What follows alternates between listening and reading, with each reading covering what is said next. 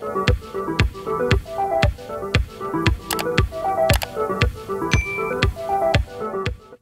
hi again. At this moment, I'll be teaching you how to remove the dollar sign on your Google Sheets.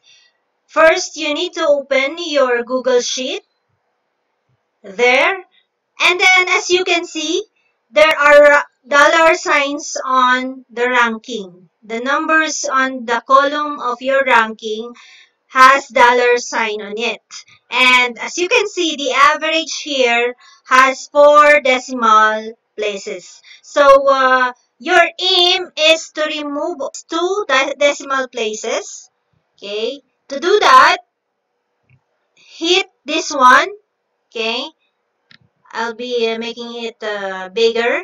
At the bottom of your menu tab, there are zeros here.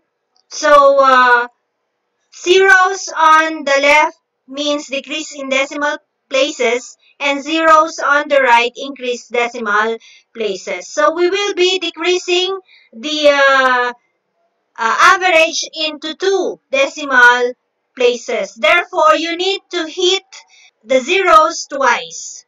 Okay, so 1 and 2. And as you can see, your average turns into 2 decimal places only. Also, on your ranking, you need to do the same. Make it a whole number, so you need to click the decrease decimal places into 2, right there. But the main problem is the dollar sign. So how would we remove the dollar sign? You need to click Format, okay, Number, and then just hit Automatic, okay?